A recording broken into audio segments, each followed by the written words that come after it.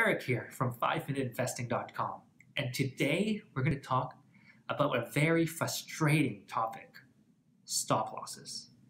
I had so much frustration with stop loss over the years, it's unbelievable. Every time I enter, it can be too tight, you get stopped out, or it's too wide, you lost a lot of money. And it's almost impossible to get stop loss right because it's more like an art than science. And that's what we're going to talk about today. Now, before I dive into this question, I just want to let you know that there's a bunch of free stuff down below the description, so be sure to check it out.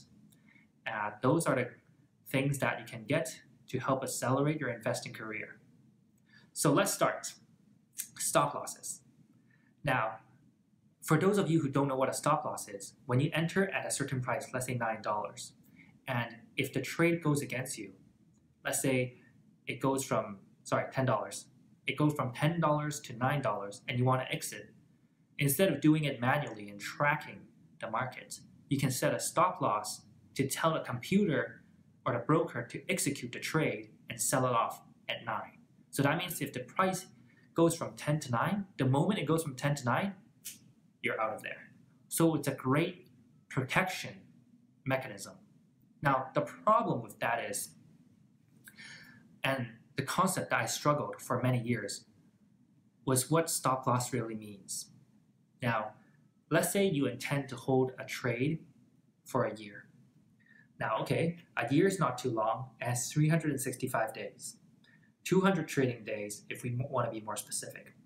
And if you set a stop loss at $35 or $9 and you entered it at 10, what you're really saying is you believe that out of the 365 days, price will not dip below $9.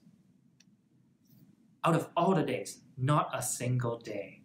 Now that's very important because it's absolute. It's every single day. And when you think about that, what is the probability of the stock never dipping below $9 for 365 days? It's small, right? So that actually works against me most of the time. Let's say I get my analysis right, but then the market didn't react to it right away. Of course, the market will never react to your analysis right away because you're looking at some time in the future where it's a temporary problem being resolved, or the company will continue to grow in the future.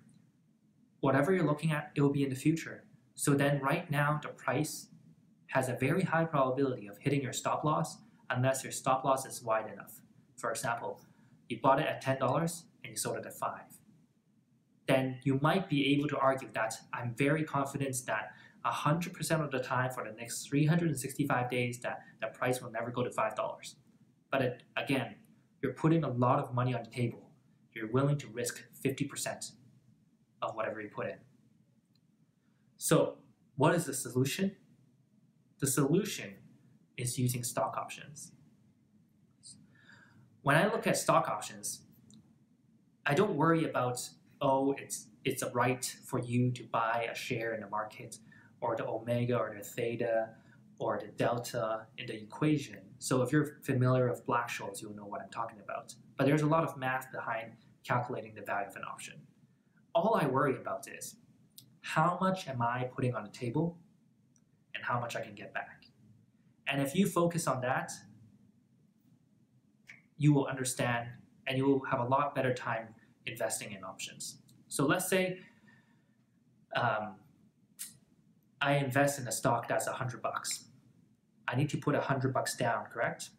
Then I said, okay, I'm willing to risk $10 out of 100. So I set a stop loss as 90.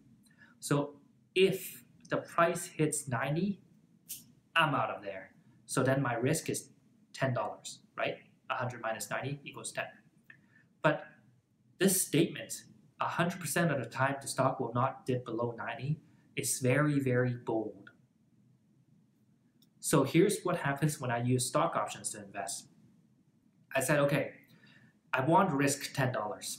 So I start with what I'm willing to risk, which is $10, which is the same as the previous example. Then I will buy $10 worth of stock options, and the strike is at 90. So what does that mean? It means that if my options goes to 0, I just lose $10. And I only spend $10 on this stock buying the options. So that means I have $90 left to invest in something else.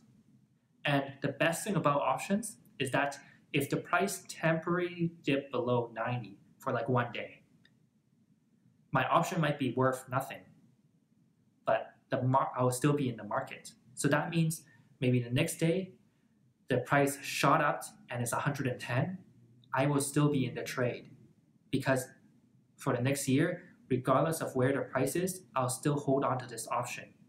I don't get what they called stopped out by the market. And that is very important because the market is getting more and more volatile.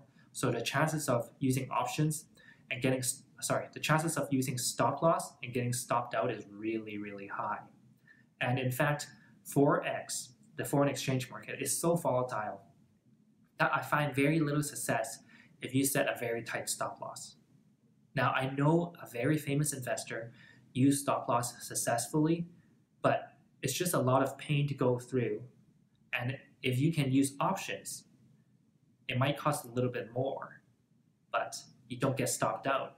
And if your expectation is that the trade will happen in the next 2 years, why don't you just use stock options? It's fantastic. It does what it needs. It protects you from the downside. Like if the market really goes against you, all you ever lose is $10. And the best part is that you still have $90 to invest in another 9 companies. Whereas before, if you use $100 to invest in one company, your money is tied up. And that's why I invest in stock options. So leave a comment below if you have any questions. And we always pick a winner for our technical analysis course. So if you're interested in that, leave a comment below as well and click subscribe.